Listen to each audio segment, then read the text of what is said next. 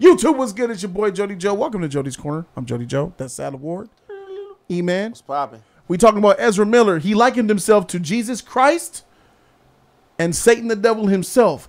This man must be stopped. The fuck? Let's get it.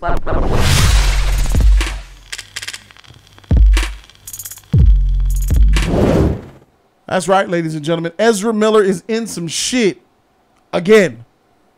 But not like the last time. This is a new time. And not the last time before that. Or before that, or before that, or before that. This one is really fresh. It's actually happened in the last couple of days. Messiah delusions inside of the Flash's dark spiral. Ezra Miller did not, to put it mildly, invoke the right to remain silent. This past March, the actor was arrested at a tiki bar called Margarita Village in Hilo, Hawaii, after shouting profanity, spitting in a patron's face, and grabbing a microphone from a woman singing karaoke to Shallow from A Star Is Born. You guys remember that. Let's go ahead and fast track a little bit. Once outside, Miller sweaty and disheveled. What does it say? Disheveled in black suit jacket, burgundy pants, and red tie, barks at the cops to state their full names and badge numbers. You guys remember that? That's what's your badge number? Oh, he assaulted me. He touched me. He grabbed my penis. Lying on the cops, basically. Let's go ahead and fast forward some more. We're talking about Flash. Ezra Miller, who's the star of the Flash, a $200+ million tentpole movie. That arrest was one turn down a spiral, so confusing and troubling that even old friends have difficulty parsing the chaos. What's clear is that Miller had been endangering not just their career, you see how they put their career, but also their safety and allegedly that of others in increasingly plain sight for the last 2 years.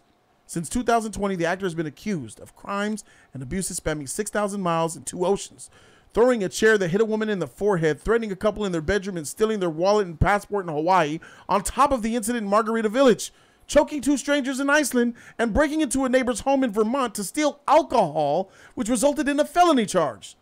In June, 2 protection orders issued against Miller. The first was filed in court in North Dakota by Chase Iron Eyes, a Native American businessman, and his businessman. Oh my God. Okay. And his wife, Sarah Jumping Eagle, on behalf of their 18-year-old Dakota Iron Eyes. Okay. Who goes by Gibson. They accused Miller of grooming, brainwashing, and emotionally abusing the teenager and non-binary indigenous activist Miller met when Iron Eyes was just 12. The tribal court put a temporary order in place, but ultimately dismissed the request for a permanent one. And the parents say that they withdraw their request for custody. They withdrew their request for custody, believing the odds were stacked against them. The second order was requested by a mother in Massachusetts, claiming that Miller's interest in her own non-binary 12-year-old male made her and the child uncomfortable in incidents between February and June of this year. The actor has denied those. Look at that, right there. Hello, how are you? Look at him. He got a sword. Which sword is that, Jody? Oh my God. What's up with them boots, my G? You been stepping in cement? What's up with them stockings, bro? Oh my God. Okay. We understand the Vermont police dispatched people to the house because there was a kid claiming custody and all that and shit. But Warner Brothers does not comment on the marquee superhero and declined to speak for the story. But a source close to the situation says that the studio and the actor's agency, CAA, suggested Miller will work with someone in crisis PR. On August 15th, Miller finally admitted that they were in the midst of an intense crisis and said in a statement, quote, "I now understand that I'm suffering complex mental health issues and have begun ongoing treatment. I want to apologize to everyone that I have alarmed and upset with my past behavior. I am committed to doing the necessary work to get back to a healthy, safe, and productive stage in my life." A source with knowledge of the situation tells Vanity Fair that their work currently consists of undergoing therapy. I hope that Ezra finds the light that they shine so brightly, because the kid I met was a remarkably magical person. Over the last 6 weeks, Vanity Fair has spoken to more than a dozen people who crossed paths with Miller in the recent years, some of whom work closely or live with the actor on the 95-acre weed farm in Vermont. Most sources describe Miller's spiral as a conflagration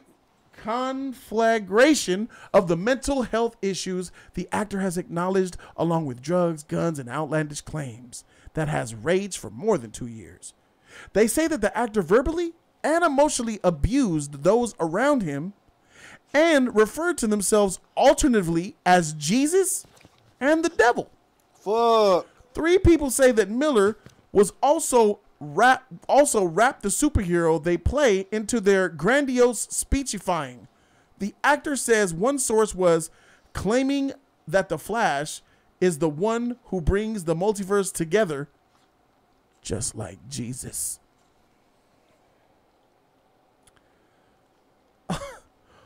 All this has been a disturbing trajectory for Miller. His critical breakthrough came through at 19 with their deeply moving performance in the 2011 school massacre drama. We need to talk about Kevin and the all the other JD stuff. You know what I'm saying? Here he is in the superhero form. That's the guy. You'll probably see him like this one more time, and that's gonna be it for him. He's had a lot of interviews, and Warner Brothers allegedly sat him down and told him to get his shit together, and he put a statement out that we read earlier.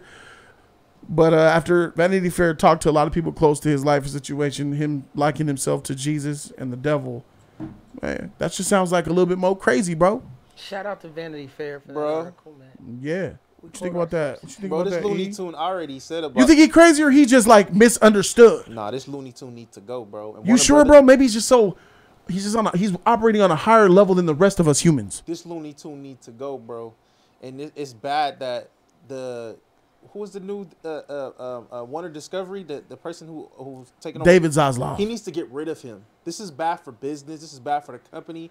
He's talking about. You think they should Flash get rid of him? is Jesus Christ. You think they should get rid of the Flash? What about the Flashpoint movie though? I feel like you don't have to get That movie has rid to of come the out. movie. You could change the character. I've always pushed that. I'm always pushing. They need to change the person. It's easy to change Ezra Miller to another Ezra Miller to another person that played Barry At Allen. the end of the It's a movie, maybe character. at the end, but not during the movie. I mean, you can Doing you it can do throughout the some movie is reshoots. not possible. You can do some reshoots. You can do some reshoots. No, they can't. They would some have to reshoots. scrap it. It's all new movie if you do that many reshoots They to would get have rid to of them. scrap it. Yes. Here's the thing, and they can't get those other actors back. The movie might have cost a certain amount of money, but it's invaluable. So now I'm gonna call you back and pay you again. I have to. If you're the actor that did the scene with Ezra, I have to call you back and pay you again exactly what I paid you for the first. Why movie. do you say it's invaluable? The Flashpoint movie. What do you mean? Because like they can't handle with all the cuts that Zaslav is making. I don't think they can afford to scrap this movie. If they would have, They threw Batgirl in the trash. Right. That was $90 million down the toilet. It was Batgirl was $90 million? But let's keep it up. It was $90 million that saved them over $100 million. So it really wasn't them losing money. They gained money off But of at doing that. this point, with what they have, they're trying to ride it out. Because I'm sure they wish he would go away.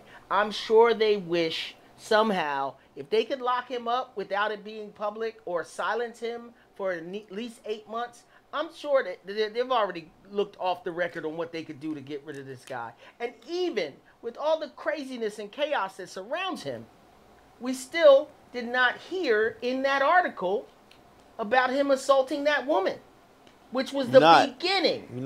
Which was the first. They talked about the choke. They did. They went over the choke about choking a woman in Iceland. That was the Iceland situation. That was Iceland. Okay. Yes. Because mental health is real, and I agree. And he could have a mental health problem. I get it, but we can't also blame drugs. Oh, it's definitely drugs. We can't blame. We can't blame drugs on mental health. What about mental health? And he's what about mental health though? He was. It's weird to me how he was. If you do mind altering drugs and your mind gets altered permanently. I am not. That's drug abuse, not mental health issues. I'm not. Say that again. I'm not Go ahead, so for the audience can hear that. It's what E-Man got. I'm not lumping you in with the ADD, the Ritalin crowd. I'm not lumping you in with them. If you started off on point and decided to experiment, they call it experimenting with drugs because you don't know what you're getting half the time and you don't know what you're doing. So I don't know if he's on drugs, but it sure seems like he's on drugs. And I saw him. I was appalled when he was acting out on the red carpet in the beginning. before in the Justice League's movie. I never liked him as a Flash. Most of us never liked him, and I don't know who he's got on his team, but I know they wish they had listened to the fans and replaced him with someone else, because there's a lot of beautiful actors, responsible actors, because he's irresponsible, whether he's got a mental problem or not. He's stopping actors, though. He's stopping, first of all, fans want to see Michael Keaton back on the big screen as Batman. He's stopping Michael Keaton from being Batman for his bullshit. I can't confirm. He's stopping Ben. Everybody's talking about Ben Affleck. Him. Ben Affleck's coming back. Ben Affleck is in this movie. He's stopping Ben Affleck in this movie. Even though these actors may got paid, but fans can't see these scenes. Fans can't see this movie because of him. They pushing it back because of him. He needs to go. I'm the only one that pushed this issue. Everybody else in the past, from what I call what E told me, that had that. I also agree with E back then that Ezra Miller needs to go. He is not. He was never a person. Should have never been a person of interest to be the Flash. Everything that's happening right now is fucking Zack Snyder's fault. He allowed that shit. He probably saw this weird shit and like, oh, I think he's cool. He's gonna be cool with it. Yeah, this is super cool. He fucked this shit up. And this Ezra Miller is a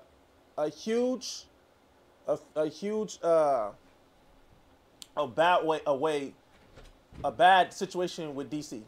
He is ruining it. What DC stands for, he's ruining what needs to go on. You know, it's another freaking Gay Fisher and all the rest of them, man. That's why you can kind of see, you guys, right now, that true DC fans or Warner Brother fans, is that they're cleaning house because of shit like this. They're ruining what DC stands for. He's ruining it. This guy has mental. It's not just mental. This is drug abuse. I don't think it's just mental abuse. I think it's fully drug abuse. This guy has been on substance like crazy. The devil, this Christ, Flash's Jesus Christ. Look, this dude is nuts. Peep gave me an article right here. So while in Iceland, Miller was accompanied by Jasper Bear, a 55-year-old North Dakota medicine man. The actor has hired as a spiritual advisor. Young Bear seems to have stoked Miller's outside vision of himself. Jasper was telling Ezra that he wasn't a part of the movement. He was the movement, that he was the next Messiah, and that the Freemasons were sending demons out to kill him, says a source who, like others who have been close to Miller, sometimes misgenders the actor, who is said not to insist on they-them pronouns in private. In an interview with British GQ published the same month as Iceland Chokings, Miller seems to suggest a higher purpose, telling that the writer, quote, "My prerogative is service. I'm here to do what I can for everybody I can't do it for. I'm not sure exactly what everything means, but it sounds cool, so I nod my head along." We got there. There was a big bow and arrow cocked on the table facing the door. Ezra was laying face down on the floor. Fuck. Man, this dude's going through it, bro. One thing is for sure, he's going through it. We could say Ezra's batshit right now. Batshit crazy. He's an entitled brat, whiny. The sad truth of it, and I got to keep it a buck, black kids don't have this, can't afford to do this type of stuff. Say it again. Go ahead, say it again about it. Black kids can't afford to go through all of these ups and downs and all these chances and excuses. These are some of the things that are allowed to the privileged of people. The white folk. The Europeans. You can't be black and do this shit that Ezra did. Hell no. Because if Ezra happened to be, well, we saw what happened to Ye Fisher. Ye Fisher deserves it because he's a lying piece of shit. But you saw what happened to him. He's under the jail. He's out of here. Mm-hmm. Had this happened to let me say, what's my man named Finn from Star Wars? John Boyega. John Boyega. Yeah. Had John Boyega said some shit like that, you're out of here. Let alone somebody famous. His career. Let's talk about a black kid who's just dealing with the law and drug abuse and shit. Yeah. You don't get these. He would have been in a jail cell because they would have misidentified everything that Ezra's going through. Oh, it's stress. It's mental health. He needs help.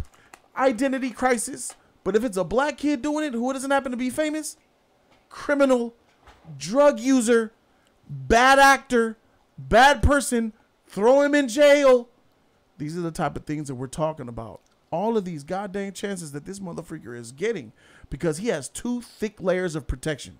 2 thick layers of protection that has been protecting him from the jump Forever. and still is protecting him to this day. Facts. He's got that white skin and he's part of the LGBTQ community, bro. And one thing that you can't do is cancel somebody who's in the LGBTQ community because they're the ones that do the canceling. They run Hollywood. Let's keep it a buck. Yeah. Yeah. You feel me? I feel like this man, and I already said, just especially by this even more, he needs to be in some type of psychiatric hospital. Definitely. Jail. Yeah, hell yeah. When you throw a chair at a bar and you hit a white woman with it in the head and she needs to get stitches, if you were black, you go to jail. Breaking and entering, jail. You break in someone's house, steal their liquor, hold them hostage, jail. You choke them out. That's assault. You choke a white girl out to the floor as a black man, jail. But when you're Ezra Miller and gay, you're safe. He's just misidentified. We're going to get him some help.